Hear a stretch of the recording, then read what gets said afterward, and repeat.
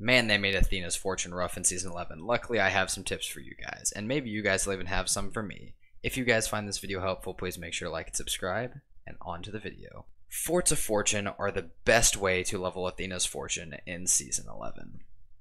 Why? Well, they only take about an average time of 29 minutes if you're on a sloop, and it could be done way quicker if you have an experienced galleon or brigantine, as they could take about 15 to 20 minutes. They drop tons of regular loot items, gems, a bunch of Athena's trinkets, 2 Athena's gunpowder barrels, 2 stronghold gunpowder barrels, and an Athena's chest, and with some of these items being buffed in Season 11, there is no doubt that this is the quickest way to do this. When sold at Emissary 5, these provide a solid 2 levels, at least for where I was at in the game, and like I said, it only takes about 30 minutes, even if you're a solo sloop. That includes time to sail there and time to completely finish selling. So 30 minutes for 2 levels at Emissary 5. Amazing way to level. However, the only problem with these is they're emergent and they're not always around, so let me give you guys some other things to do while you're waiting for them to pop up. The second best thing to level your Athenas in Season 11 is to do Legend of the Veil. Now there's a few different methods to do this. We're going to start as if you're a solo player.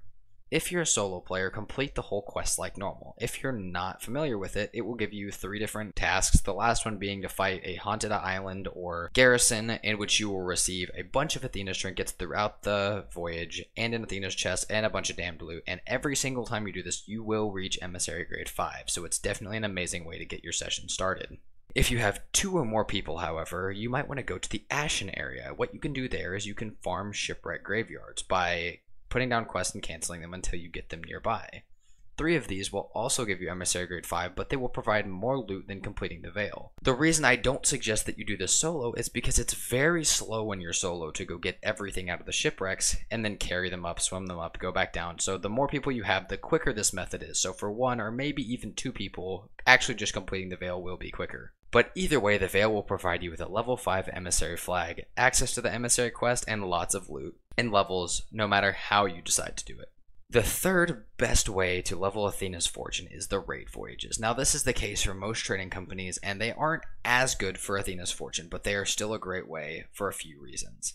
They are very sustainable, and unlike the Fort of Fortune, these can be activated on demand at any time, and unlike the Legend of the Veil, you will have no need to sail, so you will have saved tons of time. Just dive and get to work as soon as you get there. However, these raid voyages have a massive downside. They're only really good to do if you can get the talismans, and even the lower level talismans are not really worth it. The lowest talisman can be obtained by doing the Ashen Winds fight, and all of the ones above that will drop talismans. This method gets better the higher level you get, and as you get access to better raid voyages, you also get access to better talismans. The higher level you get, the more worth it this method becomes, but the only downside is, like I said, the accessibility to this from starting. Nobody was higher than level 30 when this started, so nobody really had access to the good raid voyages yet.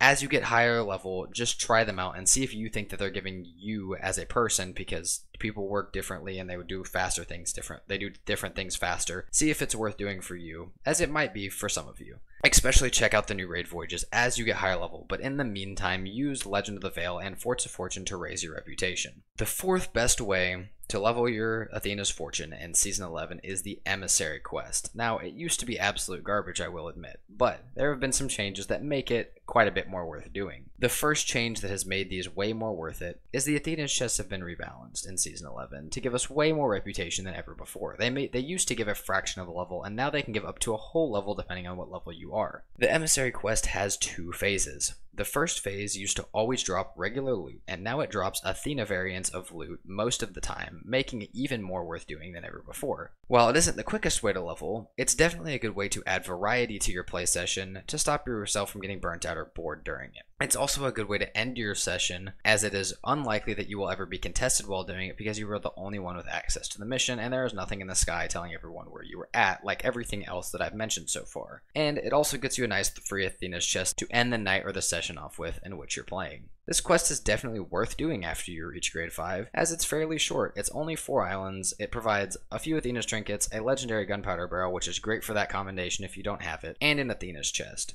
which as mentioned has already been rebalanced, so it's definitely worth going for. This is also a solid method because you should always be grade 5 when doing this, unless for some reason you're deciding to reset your emissary. So if you have the time and you're getting bored of the other things, do your emissary quest and do it before you log off, because it's definitely worth doing real quick. The last method is controversial. It's my least favorite, but it could be some of your guys' favorite. Hourglass. Hourglass is arguably the best method to level up.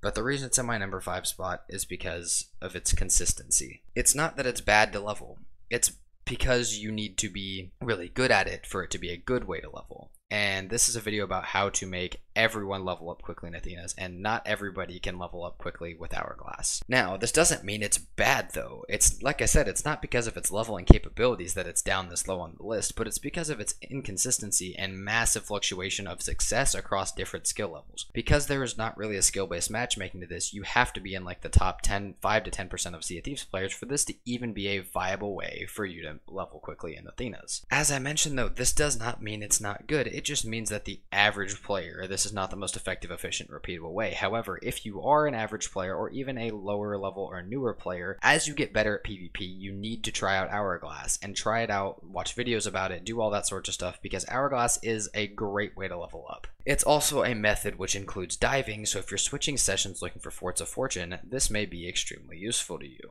The overall strategy for Athena's is simple. First, put up your emissary flag. Next, do a Legend of the Veil. Whether you choose to do it like I said you should for a solo player, or using the shipwreck graveyards, either way will get you to a grade 5 flag, allowing you to do the rest of the methods more effectively. After you do this, you have a few choices. You could do more Legend of the Veils, you could choose to start some raid voyages if you're high enough level, or you could keep diving around looking for Forts of Fortune, and I would definitely recommend doing those as your number 1 priority, especially after you reach grade 5 emissary. Hourglass is also a great way to dive, but you do need to win your match to stay in the session, so I would really only recommend Hourglass, as I said, if you're pretty good at it. But definitely practice it, as it is one of the best ways to level once you do get good at it. Engage in emergent events along the way only if you are not grade 5 yet. Killing skeleton ships and megalodons will increase your emissary value even if you don't get any loot from them. Shipwrecks are almost completely useless, as well as all the other emergent events for Athena's Fortune specifically, and sadly you really just have to kind of farm these out with just the missions you are given. Make sure to switch up your gameplay and enjoy yourself, as if you don't, you are on a path to burnout and you will not enjoy the game much longer. So definitely make sure you're having fun, invite your friends, and do different things just to keep yourself entertained. As I said at the beginning, if you guys enjoyed this video or found it helpful, please make sure to like and subscribe, as it helps me massively. If you guys have any tips, no matter the size, big or small, that will help me or somebody else with Athena's, please let me know, as I'm sure somebody will be able to find your tip helpful. Like I said, please like and subscribe if you guys enjoyed, and I will see you guys next time. Peace out.